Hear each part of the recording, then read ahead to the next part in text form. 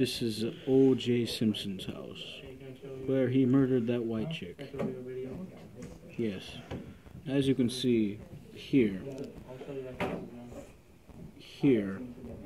yes, as you can see right there, there are still blood stains on the windows.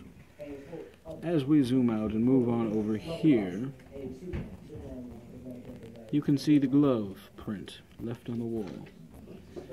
And as we look at the stairs, that's where the bloody body was dragged. Through that tunnel, which is not really a tunnel, it's more of a garage. You could call it the black hole of a garage, but then that'd be slightly racist.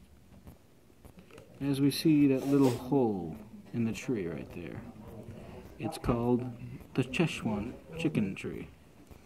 This is where the Chinese people make O.J. Simpson's meals from prison. And this little porthole, well, we're not at liberty to speak of it.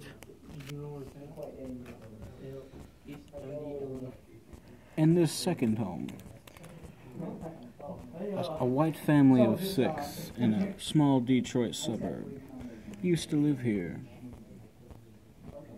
But then the unthinkable happened. They turned gay. Wait. Have a nice day. This was Murder Victims Are Us.